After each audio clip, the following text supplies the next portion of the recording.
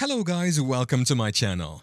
In this video, I'm going to show you how to fix Waze no GPS showing approximate location. It is a fast and easy tutorial. So let's dive into it. Firstly, make sure your Waze application is up to date. You can do this in your Play Store or App Store.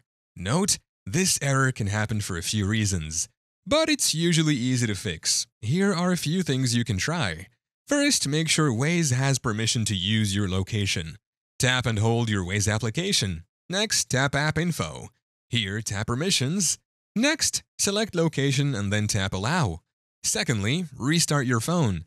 This can sometimes fix issues that are causing the error. Thirdly, force stop your Waze application. To do this, tap and hold your Waze application. Next, tap App Info.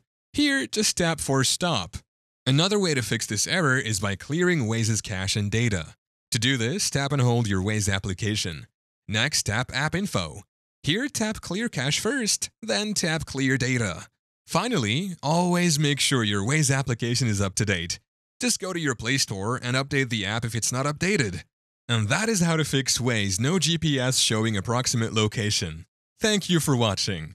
If this video was helpful, please leave a like and subscribe to my channel for more videos like this. And click on that notification bell to never miss an update.